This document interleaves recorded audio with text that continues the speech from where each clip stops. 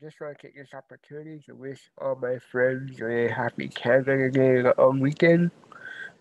I know it's been kind of difficult to see people at this time because of COVID-19, but just I wish all my friends and family a happy Canada Day weekend.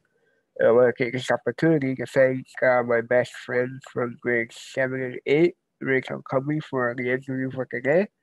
If you guys want to check that out, go ahead. It's already on my YouTube. Have a good long weekend.